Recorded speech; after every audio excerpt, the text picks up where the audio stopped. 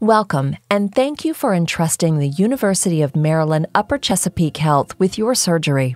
We believe the best patient is an informed patient. The following information will prepare you for surgery and knowing what to expect before, during, and after the procedure.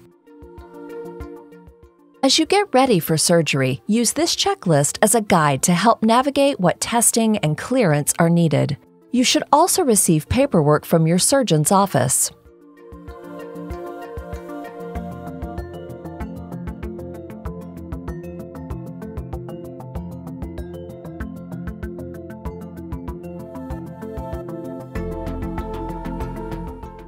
Finding and setting up someone to be your care partner before surgery is an important step. This person will help you with your recovery goals.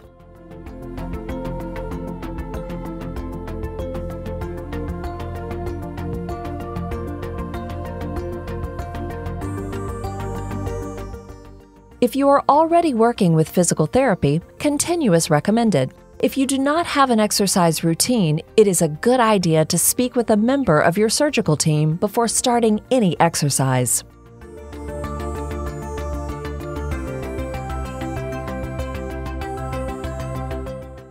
Your nutrition plays a vital role in helping to improve how well your body recovers after surgery.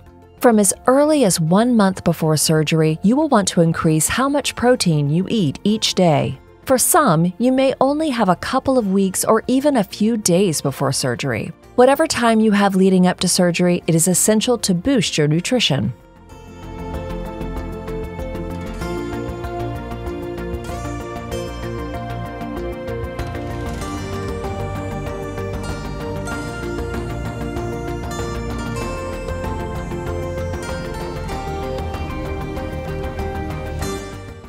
If you use any tobacco products, please speak with your primary care physician about quitting. Nicotine can significantly increase your risk for poor wound healing, which can lead to infection. If your surgery includes a spinal fusion, there is a significant increase in the bone's failure to fuse.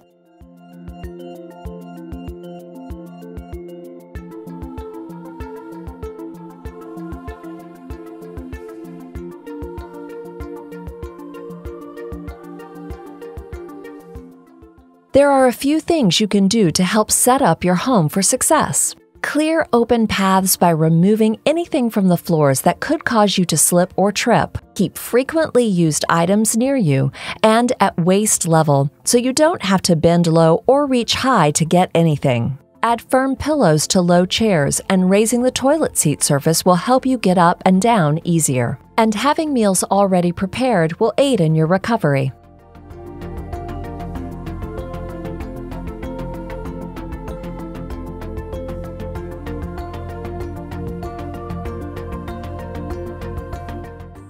There are only a few items you should bring to the hospital. These include a list of all current medications with the dosage and how often you take them. Include a list of any allergies you may have, your photo ID and insurance card, a copy of your advance directive or living will. If you do not have one, we can provide you with the information when you come to the hospital. A hard copy of any imaging studies like a CT scan or MRI.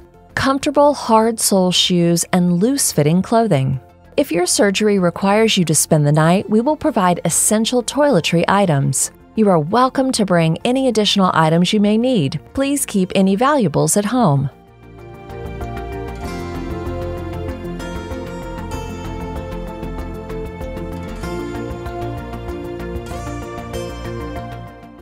As you prepare the day before surgery, we strongly recommend washing with a chlorhexidine solution called HibaCleanse. You will shower with this germ-killing treatment 3 times, the morning before your surgery, the night before your surgery, and the morning of your surgery.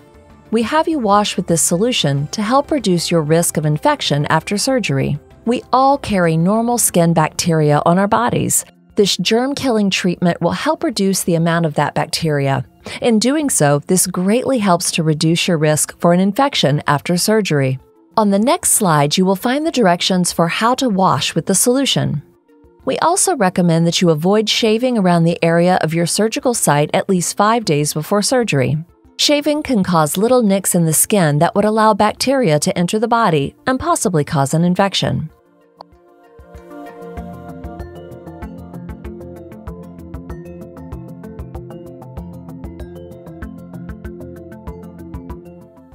On this slide, you can review the step-by-step instructions for washing with the HibaCleanse solution. You can also find this information in the booklet that the surgeon's office gave you at your pre-op appointment. It is very important not to use the solution on your hair or face.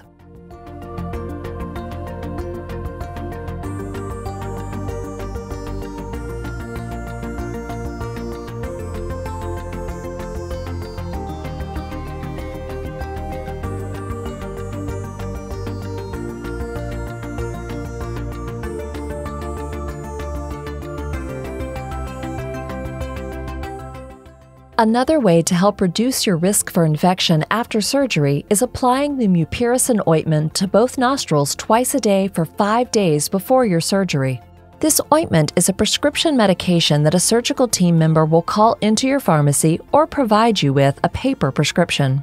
A common germ called Staphylococcus can be found in the nostrils. Using the mupirocin ointment will help reduce the germs, which help reduce the risk of infection. You should apply a small amount of the ointment on the inside front part of each nostril and then gently press the nostrils together to help spread the ointment. The directions are also in the booklet you should have received from your surgical team.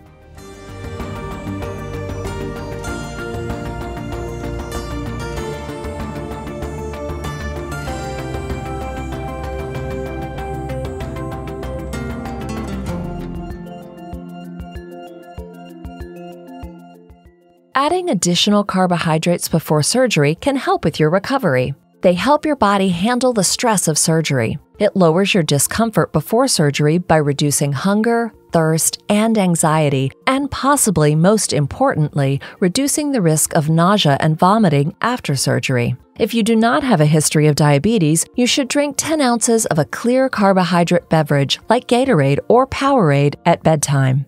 Drink the same liquid up to 2 hours before your surgery. If you have a history of diabetes, you need to speak to your surgical team about what type of beverage and the timing of when to stop drinking the beverage. If you are insulin dependent, you will need to talk to your medical provider about the amount of insulin necessary before surgery.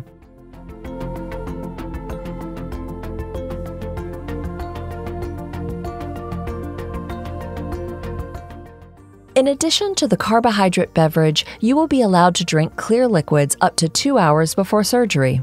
If you have regular nausea, diabetes, stomach issues, or swallowing difficulties, you will need to stop drinking the clear liquids 4 hours before surgery. Clear liquids are beverages you can see through. Some examples are listed below.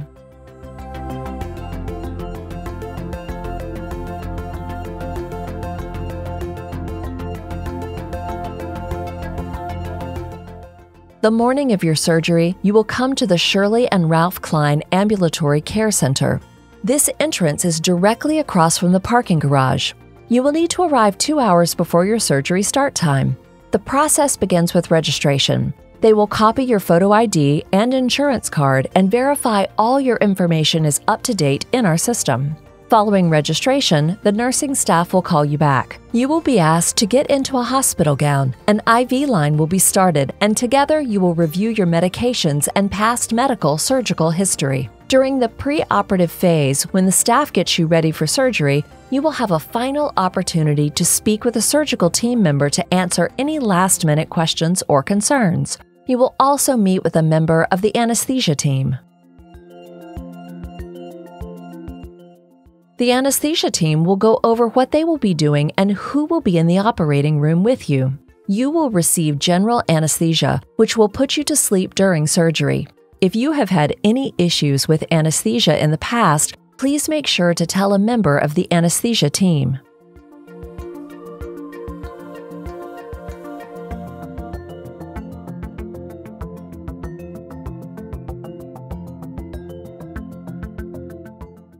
After your surgery, we will bring you to the PACU. This stands for Post-Anesthesia Care Unit, also known as the Recovery Room. Your nurse will be monitoring your vital signs, blood pressure, heart rate, and managing any pain you may be experiencing with medications. If you are planned for same-day surgery, once you are more awake, pain is managed with medication by mouth, and you're drinking some liquids, you will be cleared for discharge home. At that time, the nurse will review your discharge instructions with you and your visitor.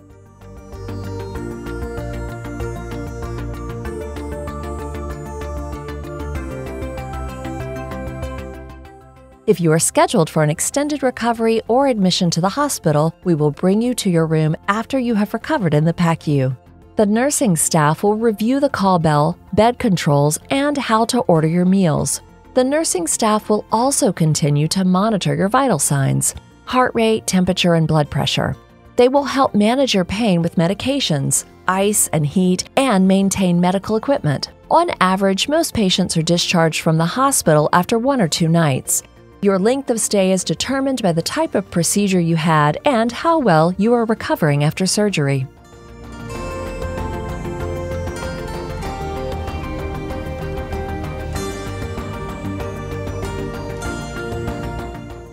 To discharge home from the hospital, we want you to be eating well, managing pain with medications by mouth, having a stable exam by a member of your surgical team, and the incision to be healing well. Some patients may have a drain, and the drain's output will need to slow before that is removed. All drains are removed before discharge, and some patients may need a post-operative X-ray before leaving the hospital. This X-ray is determined by the type of surgery you had.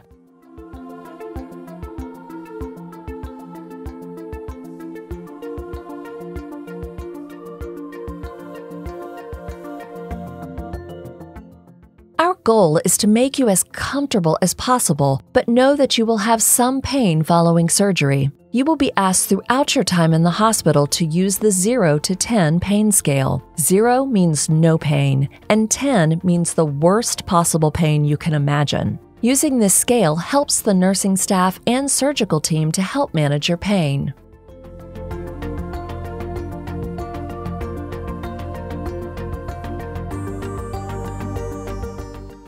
Following your surgery, we use a multimodal drug approach. This approach means we use different types of medication to help manage your pain after surgery. Your surgical team will order Tylenol, a muscle relaxer, and a narcotic pain medication. Tylenol will be used for mild to moderate pain. The muscle relaxer will work best for any tightness and stiffness. The narcotic pain medication is used for more severe surgical incisional pain or pain not relieved by the other 2 medications. The goal is to keep your pain at a tolerable level. This goal includes moving with less difficulty, getting in and out of bed, working with physical therapy if needed, and having restful periods.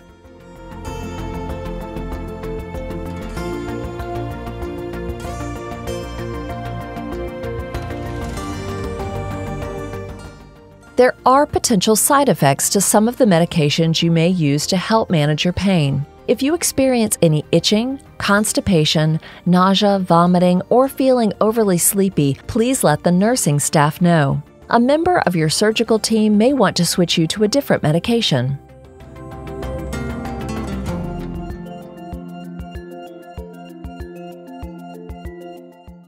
In addition to using pain medications, you can use other forms of therapy to help manage pain. For example, ice, therapeutic breathing, meditation, guided imagery, aromatherapy, or other activities like coloring or word searches. You will also need rest periods throughout the day.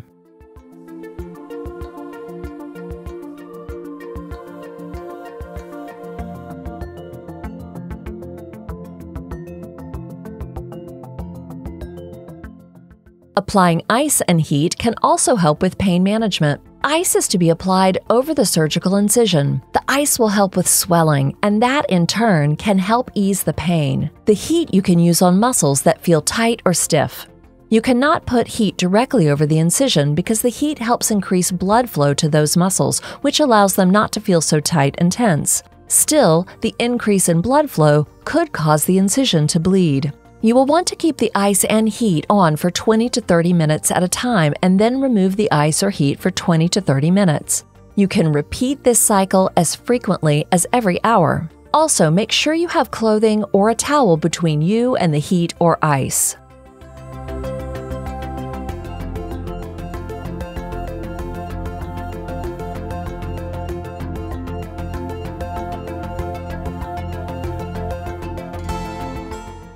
If you are admitted into the hospital, you will see this device. Most patients after surgery tend to take a shorter, shallower breath, not allowing the lung cells to open completely. This shallow breathing can lead to fluid or bacteria collecting in the lung, leading to an infection such as pneumonia. The nursing staff will instruct you on how to use the incentive spirometer. The goal is to take 10 deep breaths every hour if you are awake. If you have any difficulty using the device, as long as you take in nice deep breaths and fill up your lungs with oxygen, you will accomplish the goal.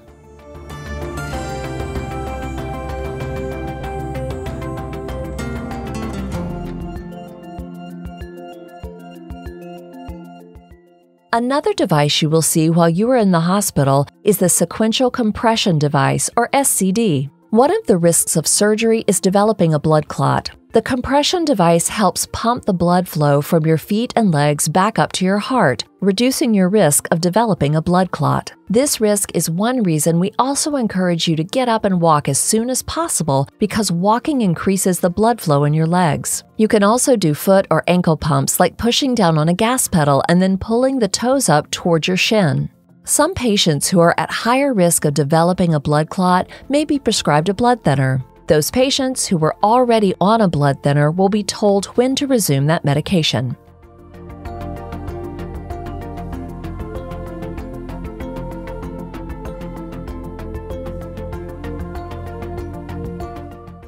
Some patients may also have a drain after surgery to remove any excess fluid from the surgical site. The most common drains used are the Hemovac, pictured on the left, and a JP or Blake drain, shown on the right. Your surgeon will decide if a drain is needed. All drains are removed before leaving the hospital.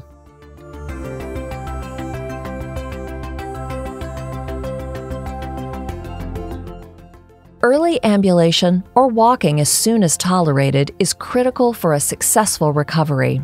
Unless otherwise ordered by the surgical team, you can get up with nursing staff that afternoon or evening of your surgery. If you spend the night and therapy is ordered, you will see them the day after your surgery. The more you can be up and mobile, the looser and warmer your muscles will be, and the better you will start to feel.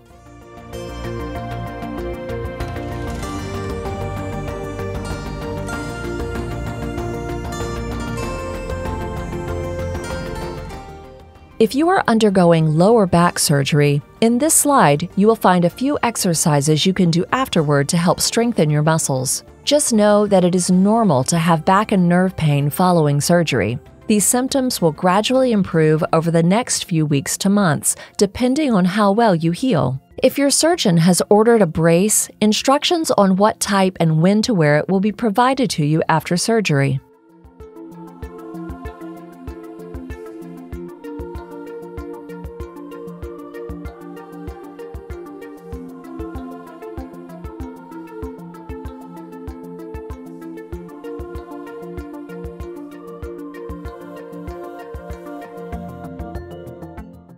If you are undergoing neck surgery, in this slide you will find a few exercises you can do afterward to help strengthen your muscles. It is normal to have pain in the back of the neck and shoulders and nerve pain following surgery. These symptoms will gradually improve over the next few weeks to months, depending on how well you heal. Some patients can experience a sore throat after neck surgery. You can use a chloroseptic spray or throat lozenges to help ease the discomfort. Most patients find cold feels better going down, so eating a popsicle, Italian ice, or ice cream may also help. Additionally, some patients can experience some difficulty with swallowing after surgery. Typically, a good idea to start with liquids and soft foods. When those feel like they are going down okay, you can advance your diet to solid foods. You may find chewing a little longer than you normally would for the first few times after surgery can help make sure things are going down okay, and nothing feels like it's getting stuck. If your surgeon has ordered a brace for you, instructions on what type of brace and when to wear it will be provided to you after surgery.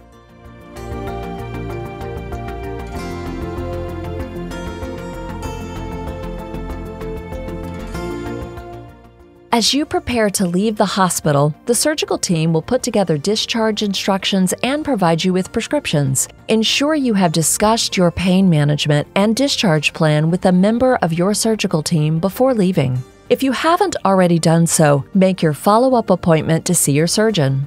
Also, make sure you have all the needed information and equipment to go home with. For example, your outpatient therapy script, the home health company name and number, and a brace or walker as it applies to you.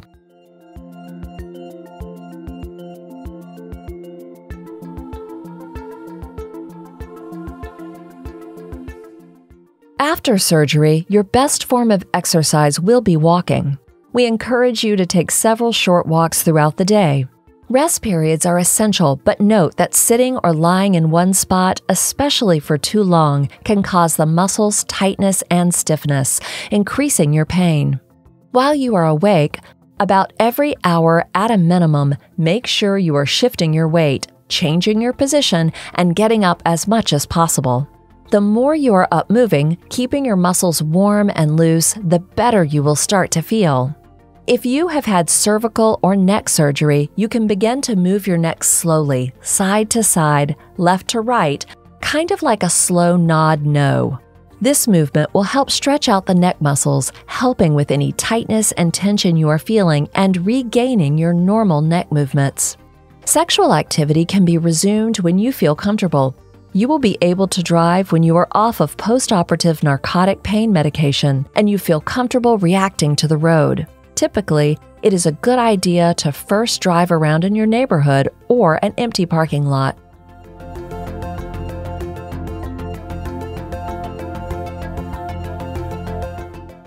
There are not many restrictions following surgery. Your surgical team will want you to avoid heavy lifting, which includes anything that will cause you to strain to lift or pick up. You will also want to avoid repetitive movements, awkward positions, and reach out to grasp or lift objects. If you have stairs to get up or down, be sure to go slowly, and if there is a rail, hold onto it. You may also find using the log roll technique is helpful to get in and out of bed. It will help take some of the pressure off of your core muscles by using your arms. For most patients, getting up and getting down is the hardest part. Typically, once patients are up and walking, they feel pretty good.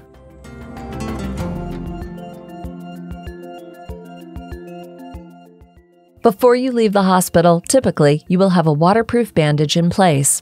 This bandage will allow you to shower within 24 to 48 hours after surgery. While you are in the shower, just let the warm, soapy water trickle over the surgical site. No forceful scrubbing. When you get out of the shower, you want to make sure that you gently pat the surgical site dry. The reason to keep the surgical site as dry as possible is that bacteria like wet, moist environments. The drier you keep the surgical site while it is healing, the less risk of infection. It is normal to have some clear pink or red drainage from the surgical site. You will want to make sure you keep the incision covered while it is draining. Typically, surgeries performed to the front of the neck are closed with a liquid bandage called Dermabond, basically like glue. Over the top of the Dermabond, you will have Steri-strips. Typically, it takes about 2 weeks for them to fall off. You will want to let them fall off on their own. If you try peeling them off before 2 weeks, you could open up the incision. When the Steri-strips start to peel away, you can use scissors to help trim them up so they do not get caught on clothing. In most other surgeries, the surgical team will use staples to close. You will follow up in the surgeon's office to remove the staples between 2 to 3 weeks after surgery. Do not put any creams, ointments, or medications on your incision for 6 weeks after surgery or as discussed with a member of your surgical team, and no soaking, baths, swimming, or hot tubs for 3 weeks after surgery.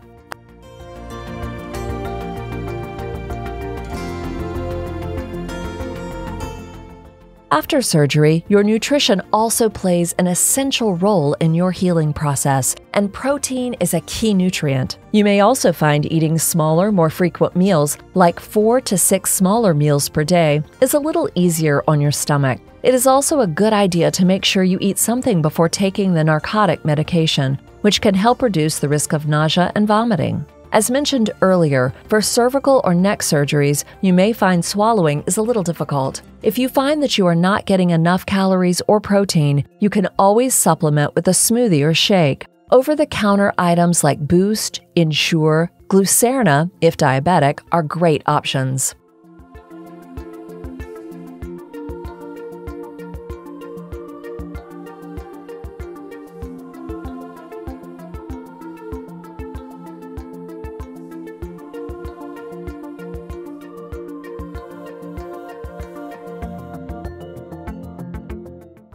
You will want to keep track of your bowel movements after surgery because one of the most common side effects is constipation caused by anesthesia and narcotic pain medication. Typically in the hospital, we will start you on some form of stimulant laxative. Still, it is essential to continue at home, especially if you are using narcotic pain medication. Once you have stopped using the narcotic or resumed your regular bowel pattern, you can pull back on the laxatives. Anything over the counter will work. Also, keeping yourself well hydrated and eating high-fiber foods can help.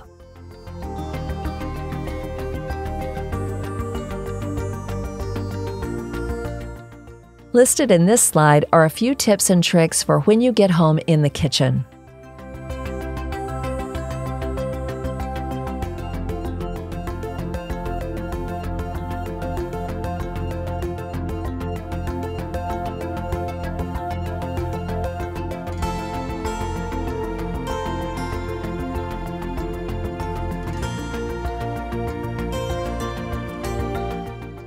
Listed in this slide are a few tips and tricks for when you get home in the bathroom.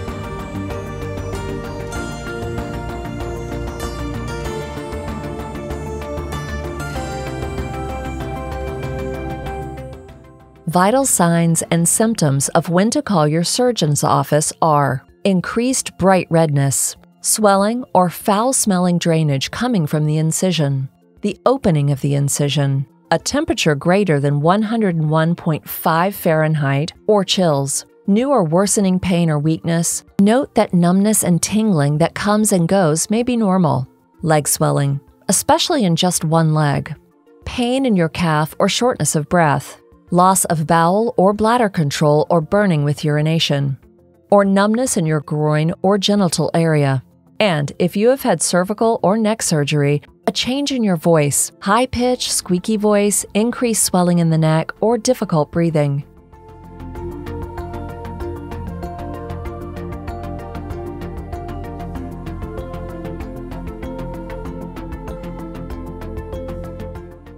We hope you have found this presentation helpful and feel a little more prepared for what to expect leading up to surgery while you're in the hospital and when you are discharged home. If you have any questions or concerns, please contact Kristen DiMartino, our Spine Center coordinator, at 443-643-1212. Additionally, you can always contact your surgeon's office with any questions or concerns.